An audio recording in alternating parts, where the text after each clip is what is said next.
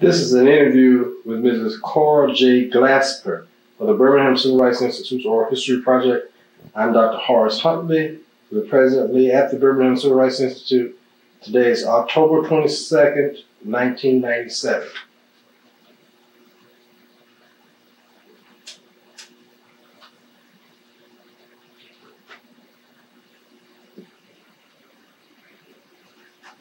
Thank you, Ms. Casper, for taking time out of your schedule to come and sit with us today.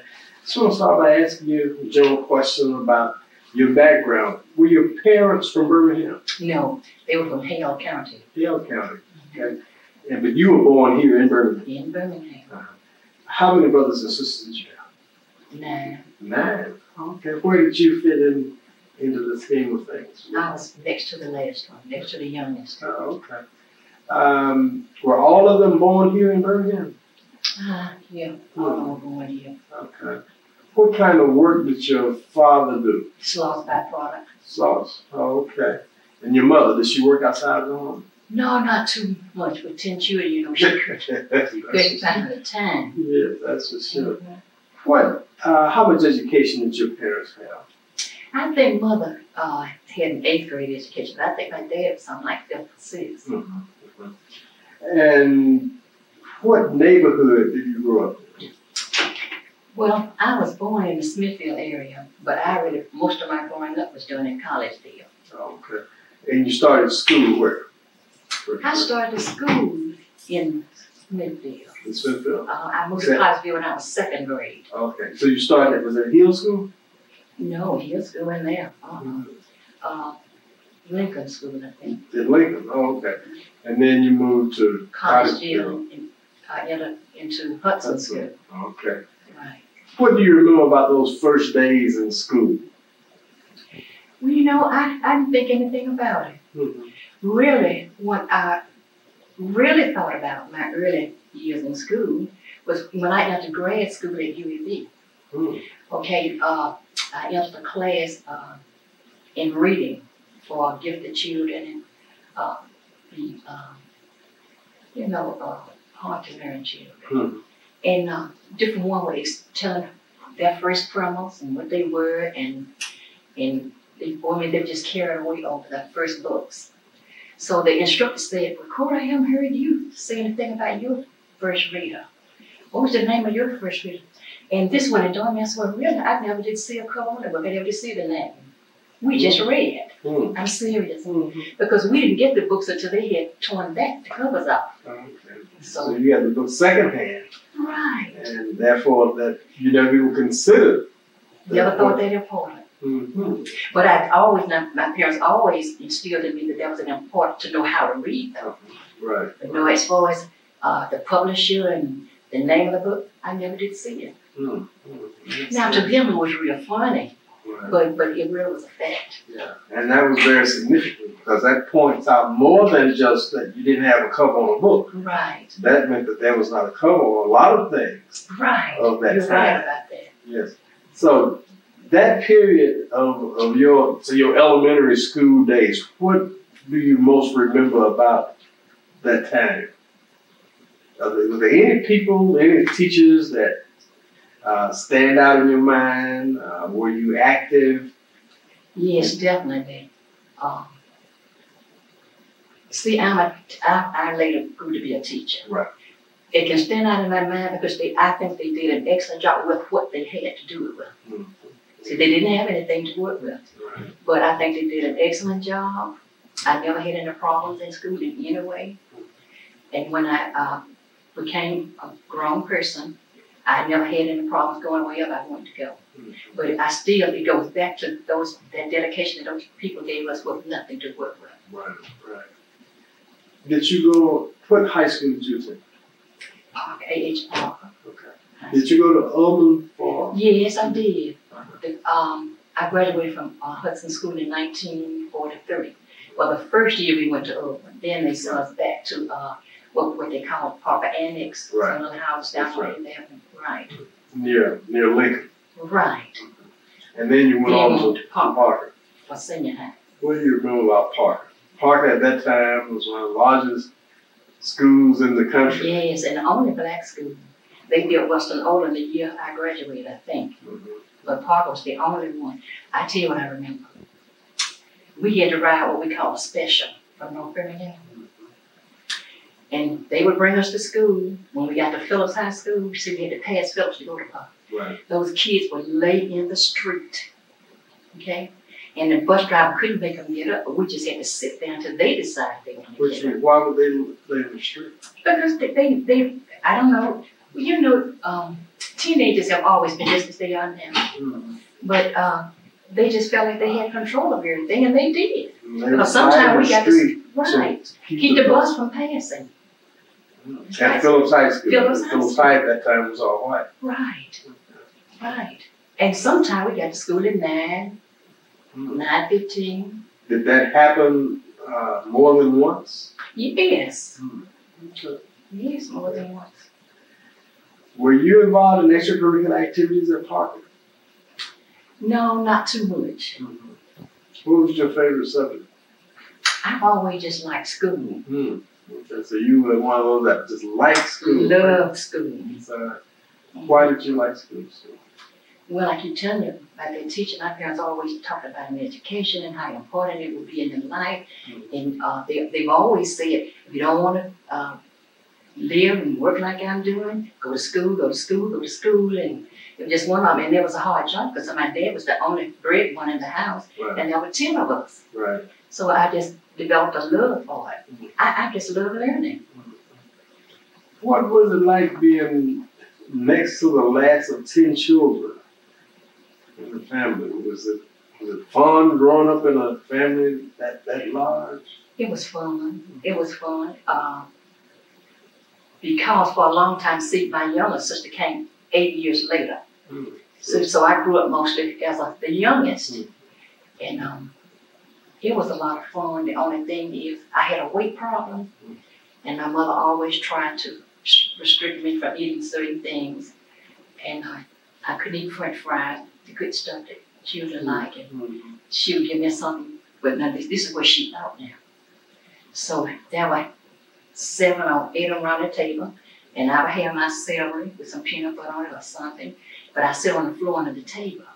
And I think about it, she could have given me a little on the plate, but when 7 or 8 were poking it up on the table to me, I had a lot more than I needed. Yeah, a lot more than you would have had on there. Right, but she didn't understand that, and they didn't know they were hurting me either. Right. Yeah. In the name of love, they just picked them French fries up.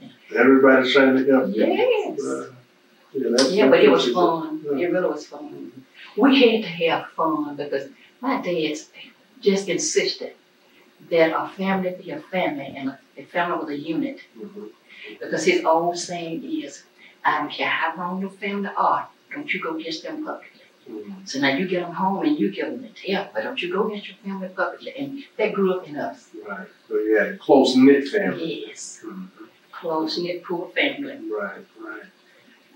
What did you do after high school? I entered into Booker Washington Business College. January of 47, I graduated in August of 48. And after that? I married, and I didn't go to school anymore until 1960. Then I went to Miles College. When did you become a registered voter? Oh, a long time ago. As soon as your own first children got me. Was that before the movement really got started? That was before the movement. Before 1954, 55? Right. Okay. I think it was about 1952 or something like that. Do you remember when you actually went to register? Yes, I remember. And I remember a question they asked me how many peanuts was in a bushel.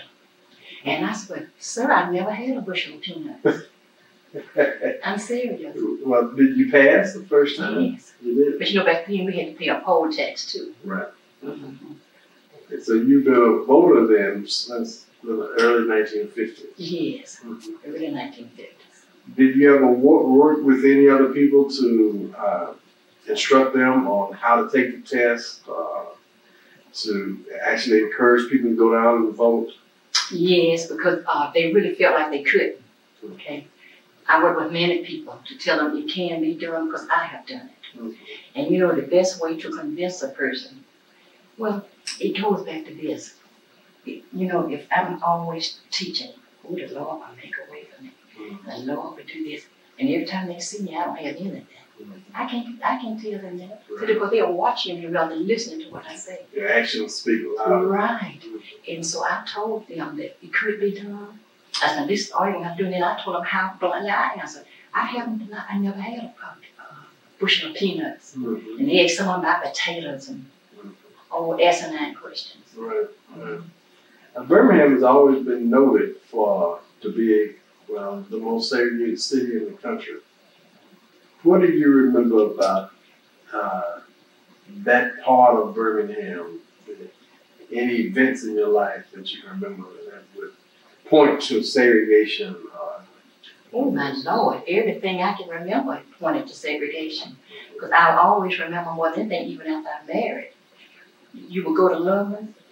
No, you don't know anything about that. Oh, absolutely. Oh, you don't? You do? I do, Oh, yes. okay.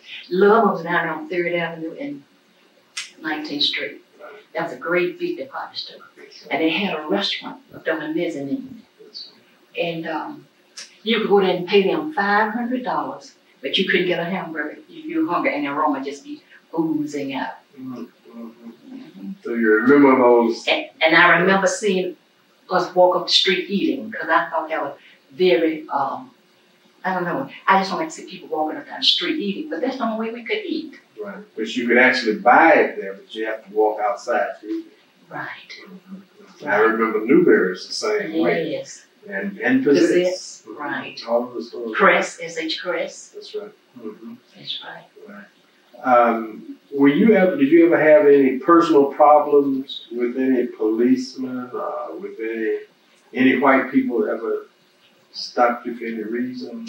No, you know, I did not, because when we got ready to, when the movement organized us to desegregate the buses, Right. it was an organized thing. Everybody knew, and somebody knew where you were at all the time, because we were organized. If I'm to board 23 North Birmingham bus at 11:30, and I'm going to ride to the end, I'm going to come back, but somebody knew where you were all the time. Right. Okay, but I had a little girl, young baby girl, boarded there. Mom couldn't get out from under her. And so she had to always go with me. So when they stopped the buses and took the folk off, they were always letting me stay on my little girl. You never take it because you had some girl. Oh yeah, I heard one of the policemen tell the other one, she has a baby with her. So, let me ask you this though. Do you remember how you got involved in the movement? As I told you, I was a member of Shuttleworth Church Right. at the time. And I just knew social issues were not being handled like they're supposed to. I didn't know like I know now. But whatever it took, and I'll tell you another thing. See, my husband was a businessman, okay? He was not afraid now, but he was fearful. Okay, he came here in 1940, something like that. But he was the first black cab company in Birmingham. Okay? Where did he come from? He came from Mississippi.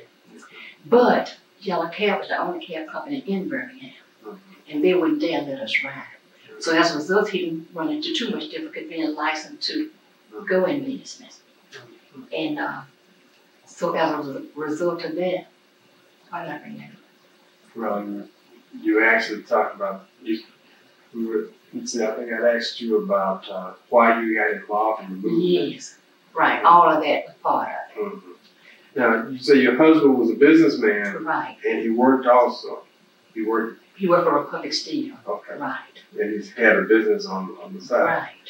Okay. Jake's Cab Company. Okay. Did his employers know that he had a business? Yes, I can imagine so. But they never interfered with him in any way. No way. Well, did he always work the two, his business and the job with Republic Steel? Right.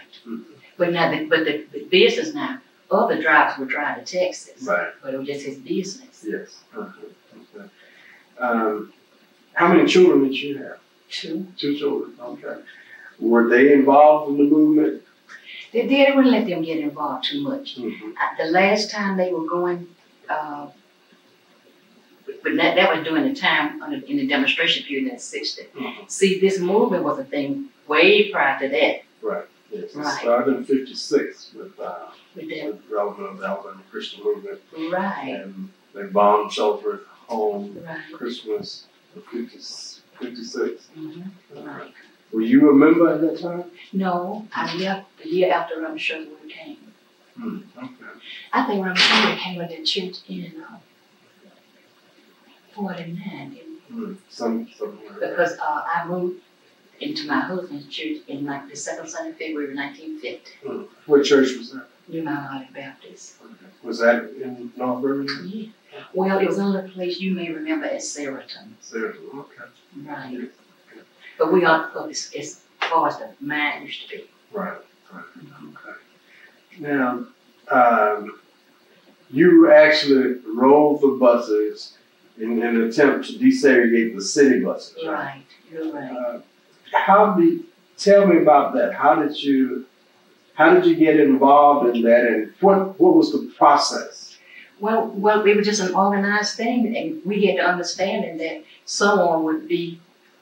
We had contact people. If anything should occur or whatever. It was just a usual thing. It wasn't difficult to do. Just get on the bus and sit where you found a seat. And when they ask you to get up, just refuse. And you were never arrested? I wasn't. Did you refuse to get up? Yes, I did. But and they stopped the bus and called the policeman and all that kind of thing for everybody else. But I heard one of the officers tell me that she has a baby. But they never did make that. And I rode where I was sitting until I got to the end and got back home because the bus was running right in front of my house anyway. Right. Did you attend the Monday night meetings? Every Monday night. I didn't miss them. How would you describe a mass meeting? Well, no, when we first started, we didn't have mass media, I don't think. No, mass meetings. Oh, meetings. How would you, if you just explaining to someone that never been to a mass meeting, how would you explain? Well, one thing I would let them know that it was spirit-led, because you could feel the spirit. Then we were taught, we were informed of what was going on, that we were not aware of as a group of people. We were not aware that things were as critical as they really were. And that kind of thing. And we had an Alabama Christian movement choir, sang with the choir. So you sang in the choir? Right. Okay. So you attended most of the meetings? All of them. All of them? All of them. Never missed a meeting? Did you look forward to the meetings? Yes. Yes. The enthusiasm then that's generated as a result of that, was that infectious? Did it catch on with other people as well? Yes. Your friends and relatives? I want you to go with me. Yes. I'm going, and next time they go ask their friend, I want you to go with me. And it grew, and it grew, and it continued to grow. Yes. Were other of your brothers and sisters involved? No, about that time, my older brothers had moved away. And moved away to Detroit and different states of North. Right. But I tell you, Birmingham was most segregated, but all of them are segregated now. Because I know in 1952, we went to Santa Monica Beach in California. You know, we had to drive that long distance because we couldn't even stop a hotel, like anything like that. And we got to Santa Monica Beach, and I was hungry. I told my husband, I'm hungry, so somebody told me, go down there to such and such a restaurant, and such and such a thing. Then another poor black man came and said, don't go down there, you won't even be able to buy that food. But we did go down there. I think they asked something like $6 for the hamburger, and just extortionate amounts. They pushed us all with amounts in the different areas where Birmingham was just for real. And the same hamburger, my husband bought one. He said, I'm not going to buy two. We're going down there with this poor fellow from school. We got that same hamburger for $1. But they were segregated everywhere. When we went to that prayer pyramid in Washington, I don't know whether the Lord told you about it. 57. Yeah, one of the 50s. And a poor lady knew nothing about us or anything. Opened her door to let us change clothes and just freshen up. We had to drive up that scene.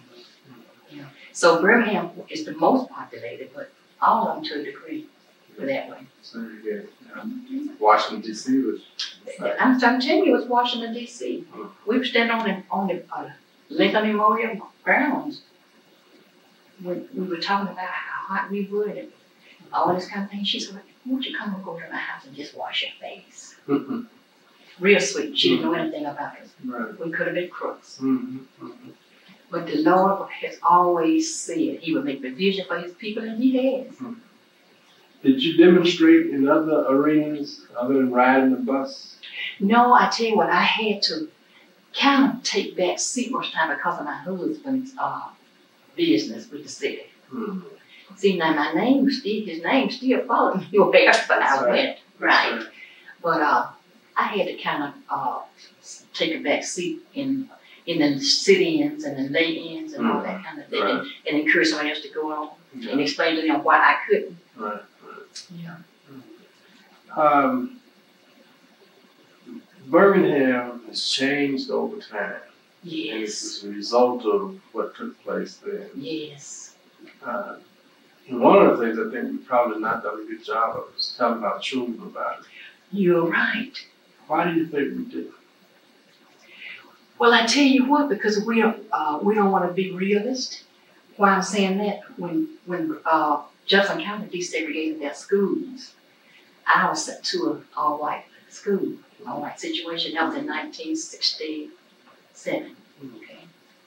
Was that the first year? I think they sent 2 people in 66, I'm not sure, but I know in 67. Right. What school? Cahaba Heights, out Highway 280. And, but I did go in there, and I had all white children, okay? The school had not been integrated, but the faculty were just integrated when I went. But I taught those children the history, our history, okay? I did. So they sent us the first 15 black students in 1969 or 70 or something like that. So I continued to use it. What was the reaction when you first arrived? No reaction at all. Their reaction was that surprise. I can't believe it. No hostilities? No. Is that right? No hostility. How many black teachers were there? I was the only one. You were the only one? I was the only one until 69. Then they sent one more. And then no hostility, but in February of 70, they sent 4 black ones. And they cut up. Is that right? The students did? No. The community did. The community did? Right, but the community was exceptionally nice to me. Is that right? I can't give them credit for that. I can't But see when they sent 4 blacks in, that's when the community reacted. Yes, but you know what I think it was, and maybe you don't want to know what I think. Sure, I do. Maybe it was in February, and that's the middle of a year. To me, the timing was kind of wrong, you know? Maybe let them start off in September, because when I had to go, naturally, being born and reared in Birmingham, I was scared to death. But I knew I wanted to work. So, and it was really heavy on me until I reached that campus. When I stepped in the car, it was like the little bird had dropped on me, like you would drop a heavy overcoat. And the principal was very old, and you know, they talked to those people. And he couldn't hear well, and he talked loud. He said, "See, I'm gonna put you right here. So when they get after you, I can get to you quickly." And I said, "Lord, forgive him. He doesn't know what he's saying." But they didn't get after me. You said when the other 4 came out, the community cut up. What did they do? Well, they stood across the entrance ways to keep from coming in. I mean, those big bankers and lawyers that I respected so much, and they had respected me, I couldn't believe it. Because when they sent the first one, with the first 4, the principal, she couldn't drive, okay? So the principal called and asked me if I would bring her to school. And I said, "Well, yes, if her husband can get over to my house." I said, "I won't be able to leave time to pick her up, but she lived in the Smithfield area." And at that time, I lived in Norwood area. I said, "I can't leave time to pick up, so her husband brought her." So I noticed when I drove up on the campus, he was out there and met my car. "Take her on in your room, I'll come and get her." Okay? Okay, I said, what's going on here?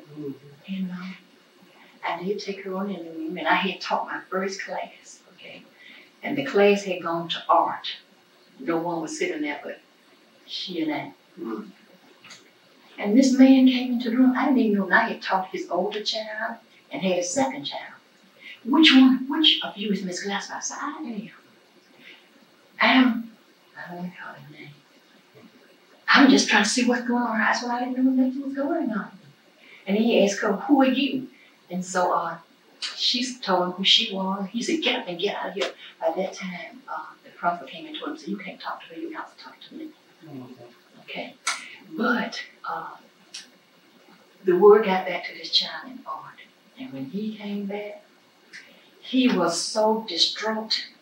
This is the child of the 10-year-old child. Because, and usually boys don't like you to love them and hug them and do that kind of thing. He sat on my lap crying, said I could kill myself. I said, you wouldn't correct anything if you kill yourself. But do you know about 3 years after that he did? He did. He did. Sure did. He had gone to, he had left Carlisle and gone to Gresham. Middle school, high school.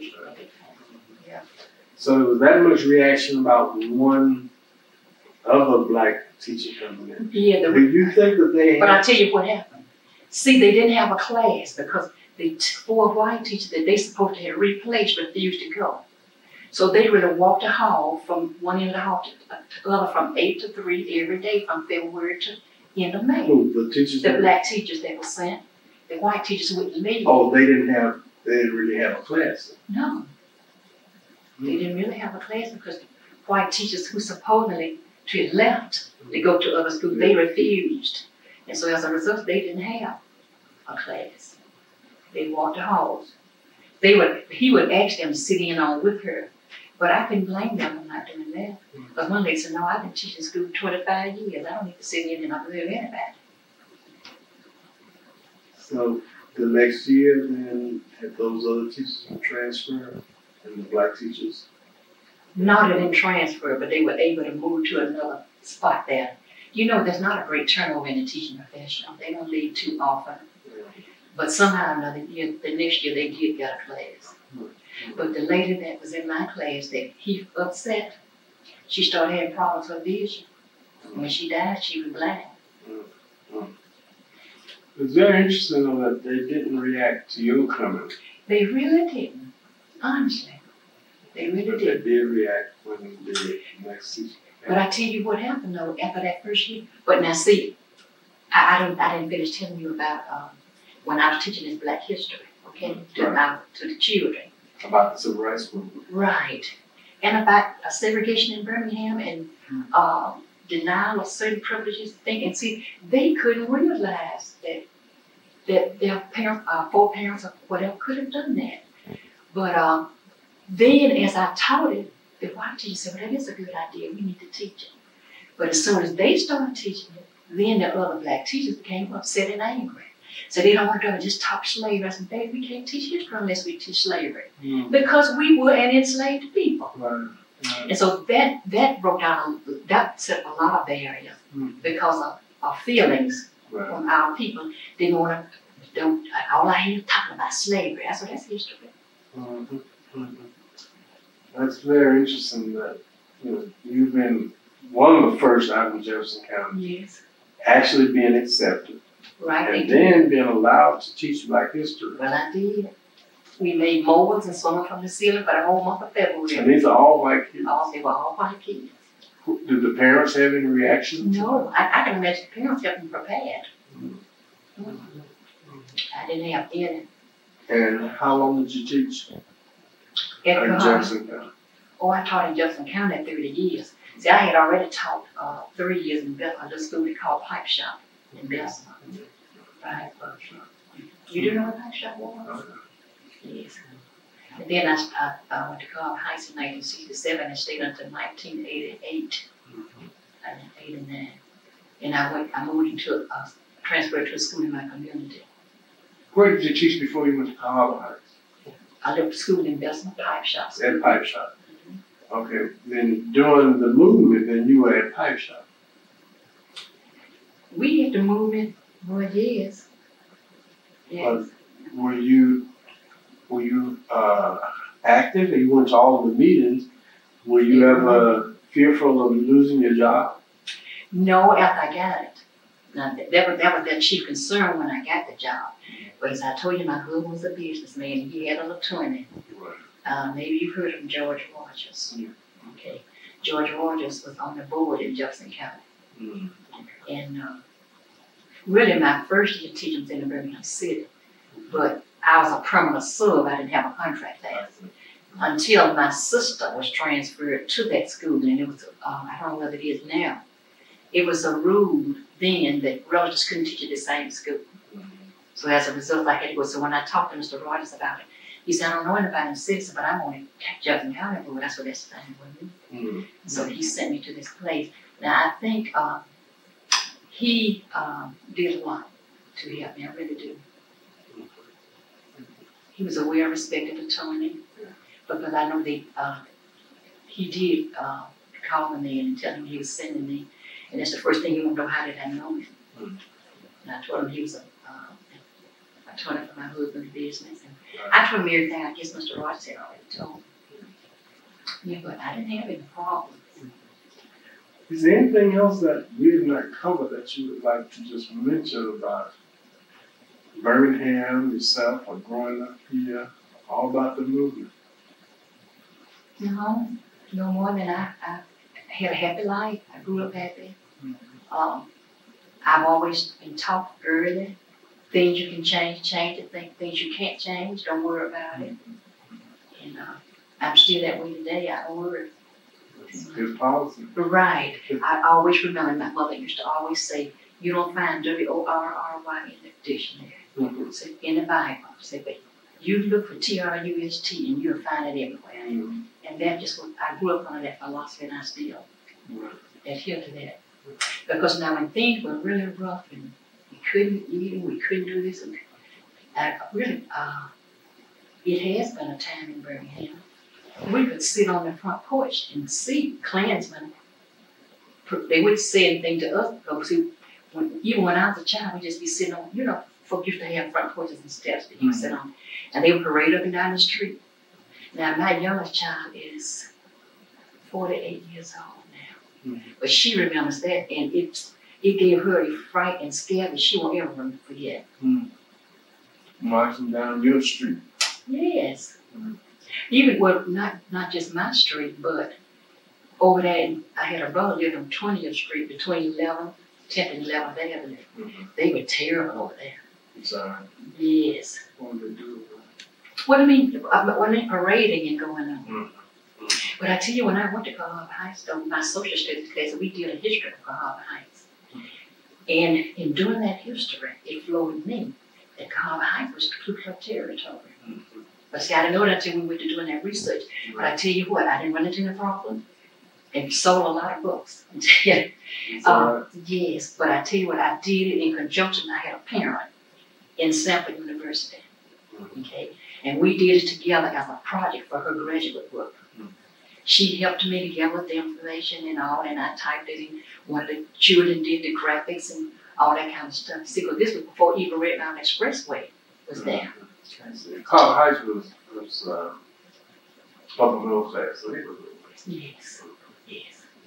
It was poor white folks. No.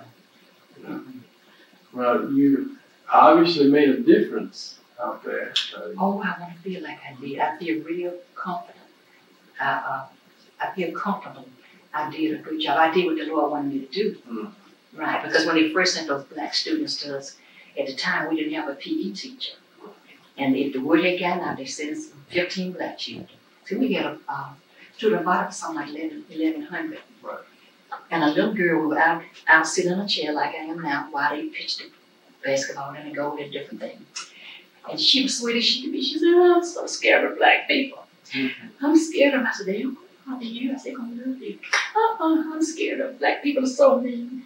So I let us talk for a little while. I said, am I mean to you? No.